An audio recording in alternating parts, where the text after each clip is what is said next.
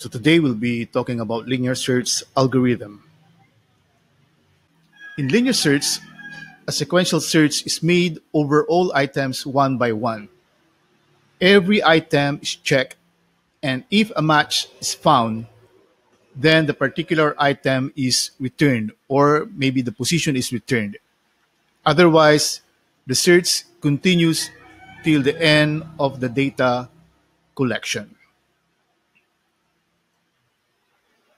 So let's now try to examine the code of a simple linear search. So what we have here is a declaration of the linear array. So we have here integer LA with the size of 5, and we have here the initial values. And then we have here integer I equals 0, which will be our loop counter. Integer n is equal to 5, which represents the number of elements of the linear array. So since we have 5 elements, n is equal to 5. Item is the item to be searched. So let's say we're looking for the number 7 inside the linear array. Then found is a variable which is actually a flag for this example. 0 when the search is not yet successful or not found, and 1 if the search is successful or found. And P will be the position or the index of the array where we can find the item. So initially it is placed at -1. We could not use 0 because 0 is actually the first position or the first index of the array. So we place it at -1. And here is now the main code for the linear search. What we have here is the while loop, which ends on this particular block, or the block will end here on this position. And it says here while found equals 0 and I is lesser than n. So found is 0, that means we're going to loop while the search is not successful.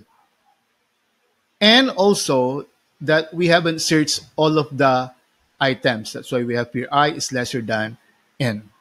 So inside this loop, what we're going to do is to compare the item with the elements of the array, with the current elements of the array, depending on the value of I. So if they are equal, then that means we have found the item. That's why we're going to place if found is equal to 1, which is our flag.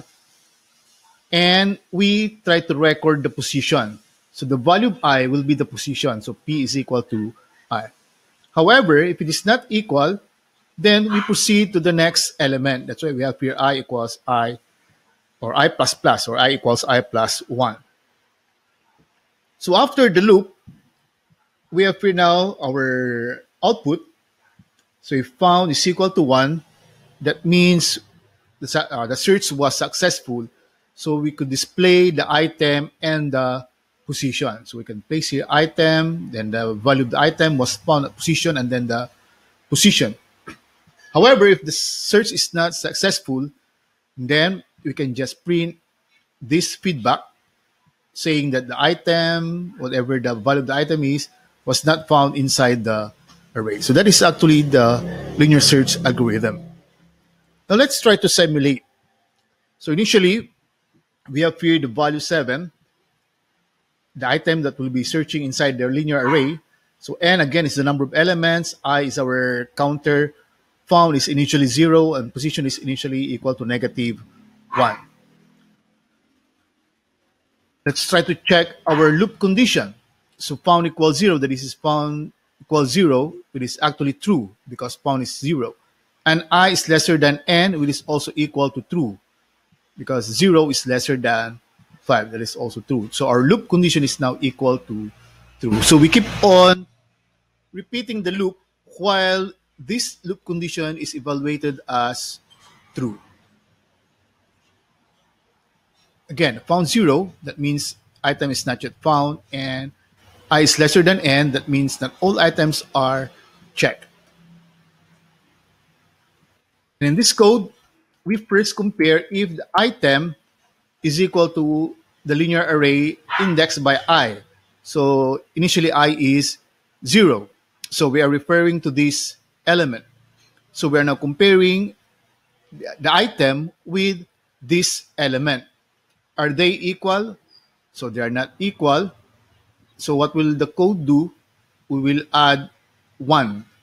So in the next loop, I here should be equal to 1. So now I is equal to 1. And then we compare now item with LA indexed by I. So we compare 7 and 4. Again, they are not equal, so we increase the value of I. So I now is equal to 2. Then we compare now 7 with 3, or the element number 2 of the linear array. So again, they are not yet equal, but our loop condition is still true, as you can see. So let's increase again the value of I. So this now, I now is equal to 3. So we compare the item with the element of LA indexed by 3. So are they equal? Yes. So if they are equal, found is equal to 1. So we change the value of found to 1. And P is equal to I. So the position now is equal to the value of I. And since found is no longer equal to 0, this one becomes false. And you notice we use and, that's why we place here ampersand in our outer loop. So the overall loop condition now becomes false. And that means we're going to get out of the loop. So once we get out of the loop, we have print now our output. If found is equal to 1, yes, it is equal to 1. So we're going to print item. So item. So what is the value of the item? 7. Was found at position. So P is equal to 3. So item 7 was found at position number 3. So there we have our linear search. But what if, let's say, for example, the item we're going to search is not actually inside the array? So let's try to simulate this situation. Say I replace item with 8. So again, we reset our values. I is 0, found is 0, P is negative 1. Then our loop condition becomes true. So in the first loop, I is 0, we compare 8 with 9. So again, they are not equal. So what we're going to do is to go to the next element. So I becomes 1. We compare 8 with this element. Again, they're not equal, so we go to the next element.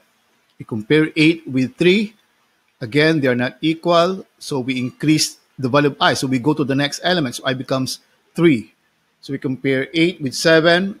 Again, they're not equal. Add 1 to I becomes 4. We compare, they're not equal. So we again add 1 to I becomes 5. When I becomes 5, this condition is no longer true because 5 is not lesser than 5. So this becomes false. So true and false will give us the false value. So that means the control of the program will exit from the while loop.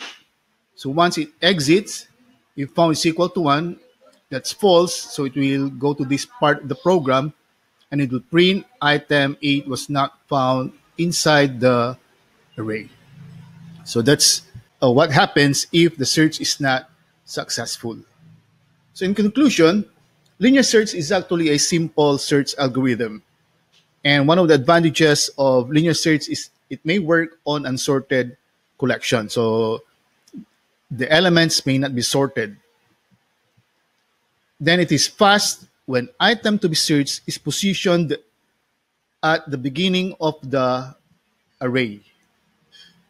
However, it can be slow when the item to be searched is at the end of the array, and especially when the array is quite big. Okay, that ends our lecture.